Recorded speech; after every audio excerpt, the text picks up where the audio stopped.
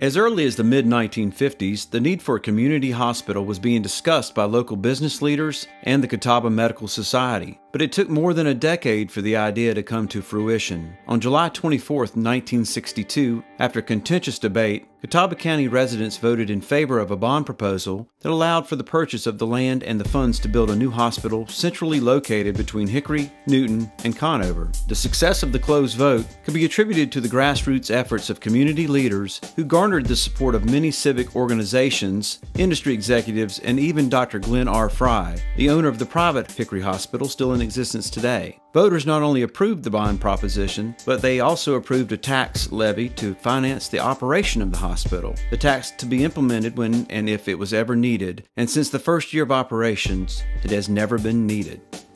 1 year was all that the county supplemented the hospital, and that was a small amount in comparison to the money that they needed at that time. Pretty emotional. It wasn't accepted, to be honest with you. And you can tell by the close vote at the referendum. Again, it was the people and also the physicians. The fact is that some felt that they could serve the people better, closer to maybe a hospital in the Hickory area, or maybe to that Dr. Gooden said down in the Davis Hospital. So it was a challenge. It really was a challenge, honestly. I don't know the bed count to start with or how they came out, but people, they had to be proven. The fact is that this was the right hospital for them. And it did, it came about. But it was tough, to be honest with you, to get it accepted in the county. 5 years after the vote, Catawba Memorial Hospital opened its doors to the community with an open house that attracted more than 15,000 area residents. On October 15, 1967, Catawba Memorial Hospital admitted its first patient and celebrated its first birth, a healthy baby boy. 50 years later, Catawba Valley Medical Center now delivers more than 80% of the babies born in Catawba County. The visionary leaders from the 1950s and 60s surely would be delighted to know that their idea for a community hospital has become one of the most well-regarded, independent healthcare systems, not only in the state, but also in the country. You know, this hospital existed, the original Catawba Memorial, before all the federal programs we have, Health Care Act, and all these things now that enable people to get health care. When this hospital was built, and its mission, it was to take care of those who didn't have any options. We didn't have the insurance programs we have today, all the safety nets we have. And that atmosphere still permeates this hospital, that attitude of we're here to serve our neighbors, to take care of people, to treat people with respect. That's still here. That goes back to the very roots of when this was founded. And that's important, these values. And Tony Rose has exemplified that. Those values from day one have never changed about focus on taking care of each other and taking care of people with dignity and respect. It's still here. What I love about Catawba, it's a great, wonderful community hospital where neighbors take care of neighbors, providing just wonderful care, wonderful service, and it truly is a family environment. In early 1993, the trustees of Catawba Memorial Hospital selected J. Anthony Rose to be administrator, one of only 3 leaders in our 50-year history. A graduate of Mount St. Mary's College in Maryland and George Washington University, Tony had served as a senior vice president for Wusthof Hospital in Rockledge, Florida, before moving his young family to Hickory. His wife Karen was still in graduate school for school psychology, busy raising a 13-year-old daughter, Jenna, and a 6-year-old son, Tony Jr., when they decided to make a major life change. We moved up here when I was 5 years old and getting ready to start kindergarten, and it was a big move for us as a family. My sister was still in middle school. My mom was still finishing up her graduate degree. It took a lot of effort and a lot of convincing to really get up here, but I think in the end it was the right move for everyone involved. Tony, I just wanted to say to you, thank you for always prioritizing marriage and family. And Karen, for standing by your man all these years. Sometimes leadership can be a hard place, but you did You did well, and you two remained strong together. Tony became the obvious candidate for the position of president of Catawba Memorial Hospital because of his experience with both private, for-profit, and not-for-profit hospitals. Tony sprinted right out of the gate when he joined Catawba Memorial, quickly becoming involved with immediate issues like an open-heart surgery plan, a prenatal and delivery crisis, and cost containment problems. Tony recognized the challenges and worked efficiently to come up with solutions. He oversaw a plan to help the birthing center by hiring more staff, including nurse midwives. He implemented a cost reduction plan that saved the hospital significant amounts in areas across the hospital. Tony wanted to increase community health services and make Catawba Memorial more visible in western North Carolina, so the first mobile health unit was purchased in 1995. His vision then prepared the way for our most recent addition, a state-of-the-art 3D imaging mobile mammography unit that was added this summer to the fleet of wellness vehicles that serve the entire Catawba Valley. When Tony first started, we did not have good relationships with physicians. That was one of his top priorities right away, was to reestablish the confidence of the medical staff and make sure that we had a good collaborative relationship. And I think that he accomplished that very early on here, and that's something that we're very proud of, is our relationship with our physician partners.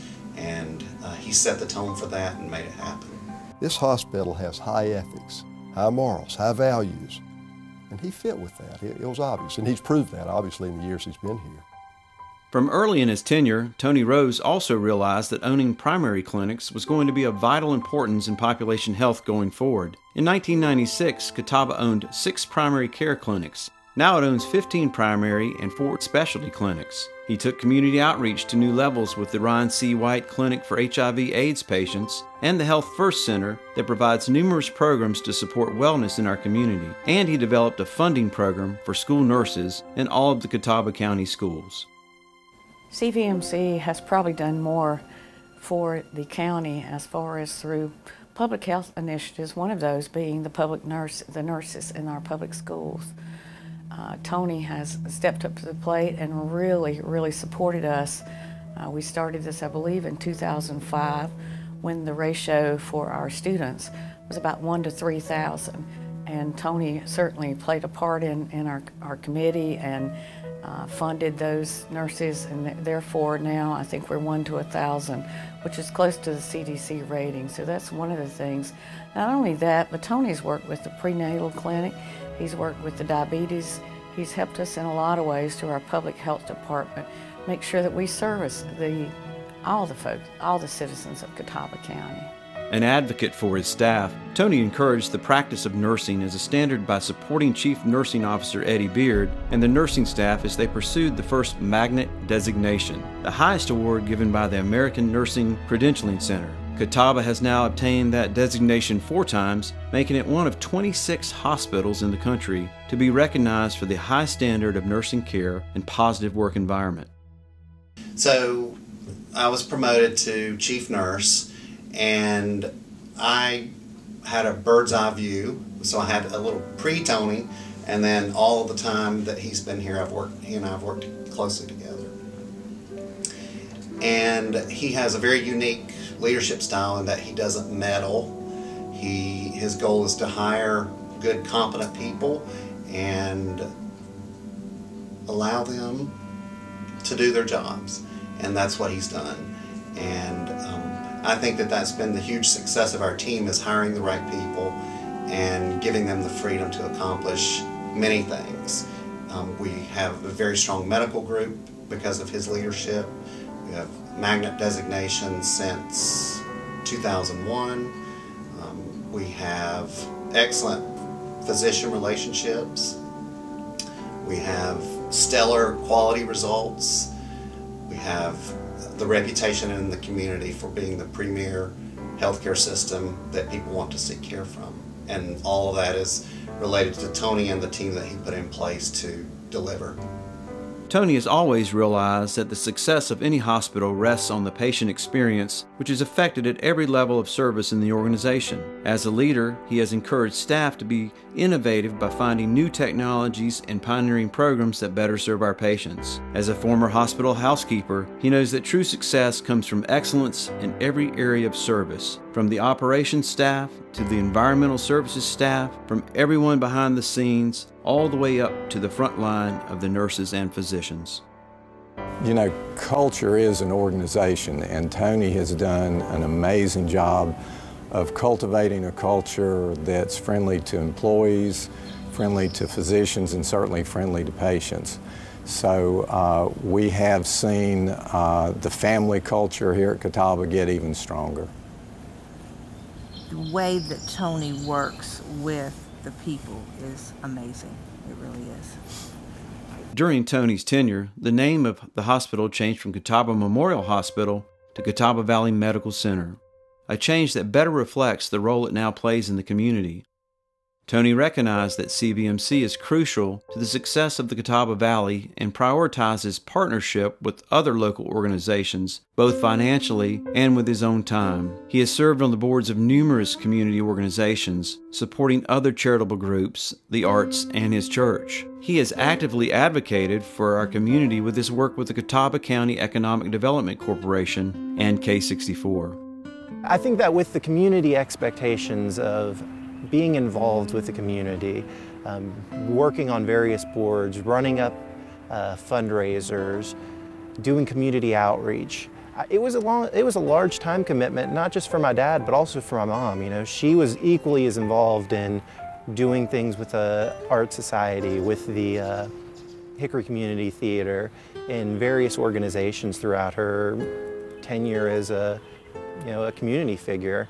And I think that's something that a lot of people don't understand or appreciate as much as the importance that goes on with being a spouse of an executive in a small community, or really any community for that matter, until you actually get to experience it. And I got to grow up and see it firsthand, the hours, the rushed meals that we had to eat on the go, going from one meeting to another, not to mention my busy schedule of sports or other activities, but trying to make her meetings and trying to make his meetings. And it was a hectic life, but it was a great life. And I don't think that any of us would look back and want to do it any differently. Looking back 20 or 30 years ago, when I was first involved, 20 years ago, the competition between Fry and Catawba was really intense, and we spent a lot of energy at the board just talking about those battles between the two hospitals. And arguably, when you're talking about battling your competitor, you're not really focused on patient care and other things in the community as much as you could be. Tony, with him coming on, it really changed the conversation as we worked better within the community, better with our competitor, better with Fry, our other hospital. So the collaboration that developed, thanks to Tony's leadership, he really brought us to the next level and made for a better hospital, better community, better relationship with our neighbors and other forces in the community. He changed the dialogue. Well, I think that Tony is not only concerned about improving the health inside the hospital, but outside the hospital as well. I think that's one of his big initiatives, is being able to do more for the community, be more involved in the community himself personally. And I think that it is certainly his wife, being a public health nurse, has certainly attributed to that. He is always willing to do and be involved and care about everyone in the hospital. Tony cares not only about what the people who've been in our hospital think, he cares about what our employees think. He even cares about what the board thinks and the Board of Commissioners thinks. So Tony is very willing to listen, and he's also willing to react and do the things that are right for this community. Well, I think the name change at the time it was done was merely a name change. I think the conceptual change had taken place a lot earlier than that.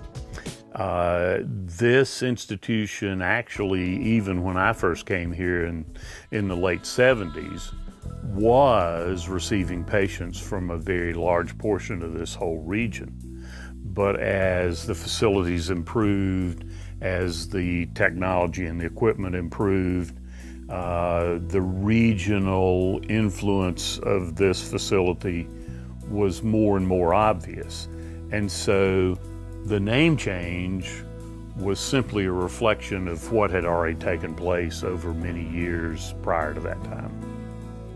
Tony has also overseen several facility expansions of Catawba Valley Medical Center, including the addition of the Pavilion, home to the state-of-the-art Cancer Center with its beautiful infusion center, and the Women and Children's Center with a Level 3 NICU and innovative birthing center with the latest technology for the safest deliveries. With the Pavilion expansion, Tony reinvigorated the role of Catawba Medical Foundation by reaching out to community partners for financial support, securing more than $3 million in gifts. With the Orrin L. Klein family, he dedicated a philanthropy center in the newly renovated lobby to recognize the donations given by generous individuals, businesses, foundations, and our own employees.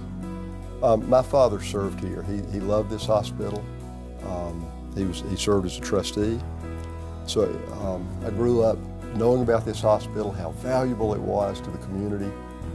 As I came back here out of school and had the opportunity to be of service, ultimately was on the Board of Trustees. And so it really goes back to as long as I can remember my affection for this place. The whole atmosphere, the rooms, the birthing rooms, everything is far superior to what we had previously. The operating room is first class, the new monitoring abilities, all those things took a quantum leap from what we had in the old birthing center. Almost 25 years of service to the health of our community cannot be adequately summed up in this video presentation. His leadership has come with personal sacrifice, financial as a major donor to the Catawba Medical Foundation, and with the time he and Karen have spent serving on various boards in our community. He has actively and thoughtfully put an experienced executive team together, allowing them the freedom to think big and create new opportunities. His guidance as president and CEO will set the tone for the future, ensuring that the next 50 years will be as successful as the last. Thank you, Tony. Thank you, Tony Rose, on behalf of the Catawba County Board of Commissioners for everything you've done for this community.